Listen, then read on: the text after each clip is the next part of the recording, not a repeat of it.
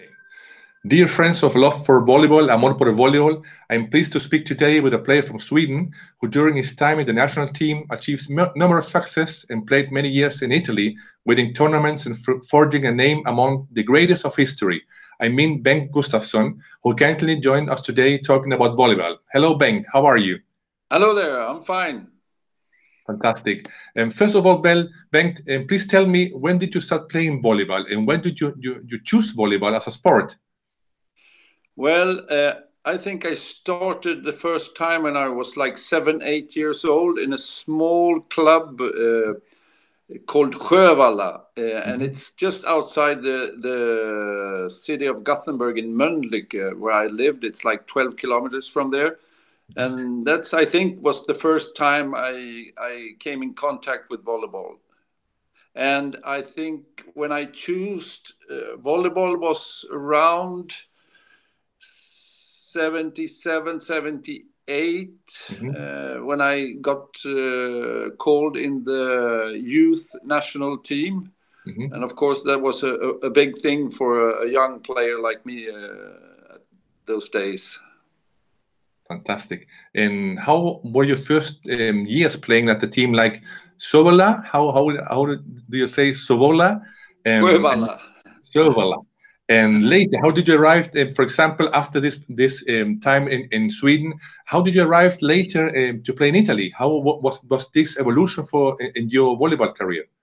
Yeah, it was quite a fast one because I played in Sjövalla and then a team from the first league here in Sweden called me. I played I think in Division 4, and then to the first division. And I played in the first division for 1 year, and then I got called to the national team.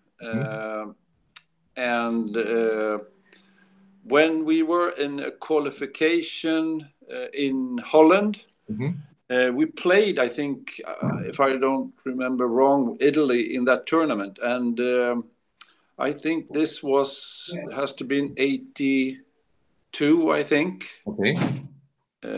And I did quite well in that tournament. And Silvano Prandi, famous coach, and still is, I think, was the leader of the national team, the head coach. So he asked me that spring, I think it was, or summer, to come down to Italy, to Turin, and try to be there and play and practice with the team and see how it was. And I got so fond of it that, well, I remained then later 7 years in Italy. And how was this experience for you to play as a professional in Italy? Well, for a young player, I was only 20 years old. It was fantastic just to be able to do what you love and to have it like your work. It was fantastic. And I played with a lot of great players that later become, of course, my friends also. So it was a great experience. And since, as you can tell, because I was there for 7 years, so of course it was a good experience. Yes, and I love Italy and its food and everything. That I can miss that still today. I know. Italy, it's a beautiful place. The people are beautiful. And as you told us, you played with many great players like Raul Quiroga, all the Italian national players, the American players, and thanks to YouTube, we can watch these games today. After that, you played in Mexico, Parma against the team from Modena. It was epic games we can see now on YouTube. And tell me, how was your relation with all these players from around the world, with another culture, another way of life? I think, how was your experience like a Swedish volleyball player in this one of the best leagues in the world? Well, of course, when you're in the middle of it, so to speak, you don't think so much about it. You just try to do your best and practice as good as you can. And it was fantastic to see. I have seen a lot of the world because of the volleyball. Been traveling a lot with the national team and also with the club teams, of course. And it was a fantastic experience that I would never have had the opportunity if I wouldn't have played volleyball, of course. So for a young man like me, it was a fantastic experience that I wouldn't have undone in any way. Mm-hmm. Fantastic. You have a short experience playing in Greece. How was that, or what was the story for you? Well, the 88-89 season in Greece wasn't that good because there was the president, Georgios Koskotas, that had some suspicious business around the world, as I understood it.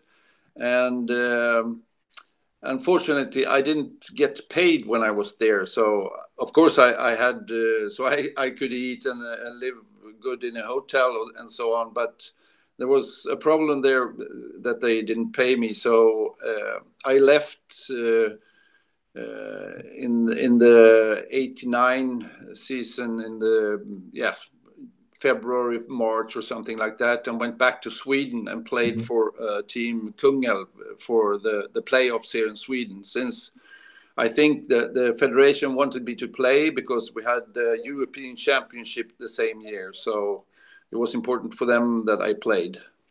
So great. I as we talked before, I saw you in the national team, and you played in a generation with many success. You played in European Championship. You played in the Olympics in Seoul, and the European National Championship in your country in 89. Yeah.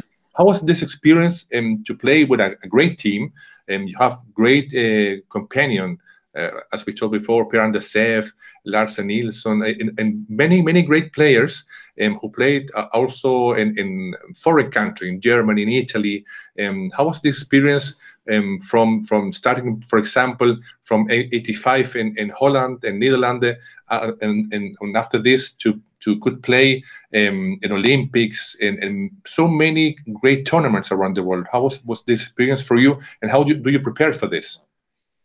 Well, our coach, I think, Anders Christiansson, that is very famous and still going strong right now on the beach. I think he started this journey for us around 81, 82, 81, I think it was. He gathered, I think, around 25, 30 persons, girls and boys from around Sweden. And that's where it all started. And he had an idea, of course, that someday we would play European Championships in Sweden and hopefully do well. And most of the national team players were at that camp. It was a 6 weeks camp in a summer. I think it was 81. And I think that he laid the foundations for the national team during that period. But then, of course, we had a fantastic team that I think was almost 10 years. We stayed together and built that team. So that's why I think we had that success to go to the Olympics, and then 89 was the top of our national team when we beat Soviet Union in the semifinals. It was an incredible game, and I think the best game, and well, the top of my career, you can say, because it was fantastic just to be able to do that in our home court in Sweden. It shows. We can see on YouTube this game completely. And it's a very high definition game, so we can see it completely, and it's very, very impressive. The crowd who was in this gym, it's a very big crowd. You played a fantastic game, and you beat one of the best teams in this time, the Soviet Union. without any from his past stars like Pachenko or Savin, but it was a very big and strong team. And as you tell, it shows that your team was a team from with a great communication, because you know every time where the ball come, where you were standing, where your teammates were. It shows that you have this championship a very powerful team. And tell me, beside the game with the Soviets, how was this tournament, the championship, from beginning to the end? Well, we started, I think, so, and we had like 2 games, I think, that we played that we won 3-2. I remember once was, I think, against Bulgaria, and then I'm not sure against what team.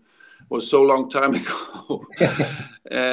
But I think we started so, and then we came along better and better, and really made it our great game against Soviet Union. And then in the final, of course, against Italy, it was hard to the day after that long semi-final play against Italy, that won the day before 3-0 against the Dutch team, Holland, and I think we almost played for 3 hours and they played 1 hour, and of course mentally it was exhausting. Trained a lot of our mentality, the game.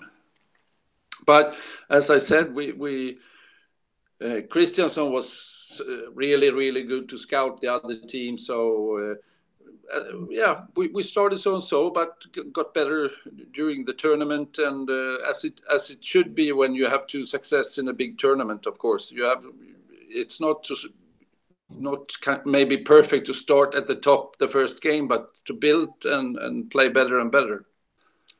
You're right. I'm seeing here that you won 3-2 to the West Germany in this tournament. Yeah. Okay. Well, after this European Championship came Seoul, the Olympics. How was this experience for you, and how would you prepare it, and how do you play in the Olympics? Well, I think the Olympics was a bit of a surprise for us when we beat Italy in Italy and in Florence, in Firenze, and we beat them of a direct qualification game, and I think that was a big surprise for us. But the preparation was pretty good. We were in the United States and played against the USA team, and it was a great experience, of course. I saw this. But yes. we weren't at the top just during that time, I think. But it was a great experience, and I think that helped us also get ready for '89. For the European Championships, and helped us a lot to gain that experience in the Olympics. Exactly. And of course, when you're in the Olympic Games, it's not only volleyball. There's all these athletes around the world, and we went to see track and field. I remember Ben Johnson was the big talk, one of the big talks when he got disqualified because of the doping thing, and well, it was fantastic to be there and see all the athletes, of course. You're right. I saw these games in this tour in the United States, and you played against the American team, one of the best of all times, with Kirley and Bach and Tim, so all these good players. And tell me, getting back to the professional games, professional volleyball in Italy, you told us before you played in many important teams like Mexico or other teams. When you were at your top of your career, you have an accident. Please tell me about this and how this affects your career in volleyball, please.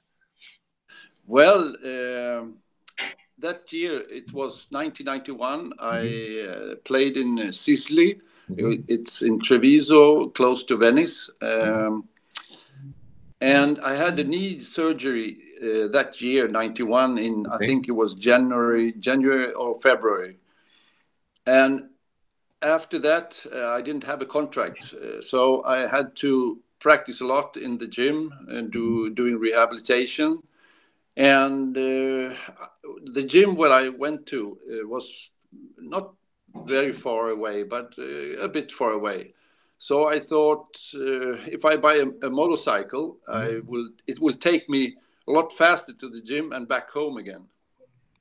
And this was, the summer that year, 91. And of course, that was not such a good decision now looking backwards. Because in October 91, I was hit by a car when I was driving home from the gym, and I broke my leg at 4 places. And they flew me home to Sweden, and I had surgery. And it took a very long time to rehabilitate the leg, and sadly was the same leg that I had the surgery for the cartilage in the knee that year. So when I tried to restart my rehabilitation, because in my mind it was, I wanted to come back and play again, of course. I was only 28 years during that time. So, but it was very difficult to do the rehabilitation for the knee. So I realized that I had to stop play indoor volleyball. But I tried on the beach for a couple of years. That was much more soft for the body and the knee. So I could play there for a couple of years. But of course, we played only for fun, me and my friend Pelle. But it was great fun to at least finish that way. But of course, looking back, it was a bad decision to buying that motorcycle. But it's easy now to say that. Exactly, history is unknown. And as you told us, you played volleyball on the beach. Not professionally, but as a joy. Volleyball is a joy for all of us. And after this, what did you make in volleyball? Did you be connected to volleyball? Did you make something? Because I wrote that you manage a project about called Volleyball World Arena. Can you tell us? Yes, that was a Facebook application that a company wanted to try and make money for the clubs, and of course to do some money themselves, but it never had any success. So it was like for a year, and then it was put down as it didn't work as they were thinking. Okay, I understand. And what do you make today? Are you still related to volleyball, or only in this championship from masters that you train now? Well, right now I'm not involved in volleyball in any way. I have been coaching and training a team for a couple of years ago, but I don't think it was my thing to do, because I think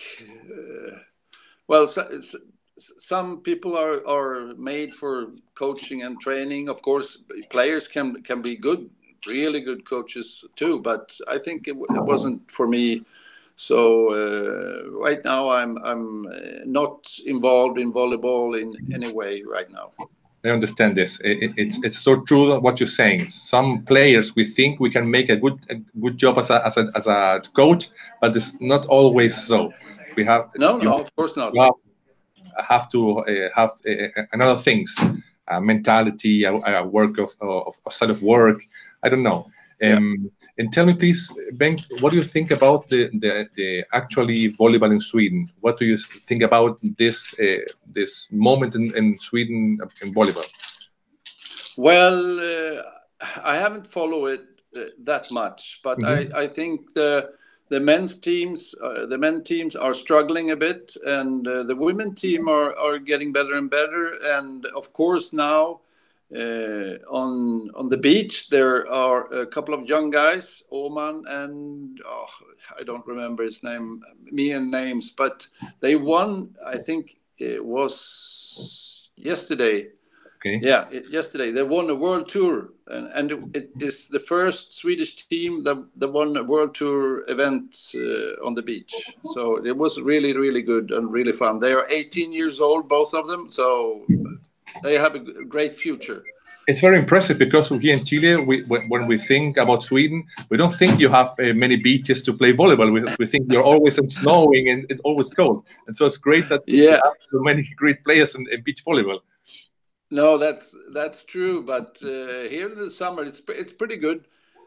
From May to beginning of September, it's still today. It's like 20 degrees outside, and of course we have some beaches here too. I know. and tell me, please, what do you think in this times? Because as we told outside the camera, we spoke about the pandemic that we live in today. In Chile, we have this corona in quarantine. It's affected a lot of topics in our lives. How is Sweden today, and how do you see the sport would manage this, especially in volleyball? Right now, I think as around the world, we have a limit of 50 persons in gatherings. Okay. And I know the football or the soccer games are without public audience.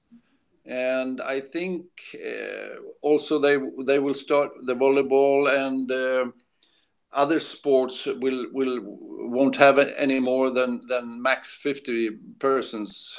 So maybe soon they said that they will bring in 500 persons into the games maybe. But it depends how the pandemic evolves, and we hope for a vaccine soon, as the whole world does, of course. Exactly. And finally, Bengt, tell me please, what do you think the Swedish volleyball, especially men, are not achieving the same results as your generation? What do you think it's so? Well, I think, of course, when we played, I think there were a lot of more players playing volleyball in Sweden during that time. And of course, also a big factor, I would say, is the coach, Anders Christiansson, and his mind setting of this goal and making a great team. I'm not saying that the coach now for the men's team is bad. I'm just saying that it was a special time and a special group of guys with the team that stayed together for a long time, and that made it possible to all together. And it's maybe one of those things that can happen every 100 years or something like that for a small country as Sweden, because we are still a fairly small country comparing to the other big volleyball countries. Exactly. Well, I want to thank you again for this conversation, Bengt. As I told you, here in Chile and around the world, we remember you very well when you played with your team, when you're jumping, when you're smashing, when you make a so great contribution to volleyball history. I want to thank you enormously for this time, for your words, and to sharing with us, with our friends around the world. Finally, I want to invite you to keep in touch and send you many health wishes for you and your family. I'm very happy to talk to you, and send you all a big hug from Chile and around the world. A big hug from me to all of your fans, and to you, of course. And thank you very much for your very kind words.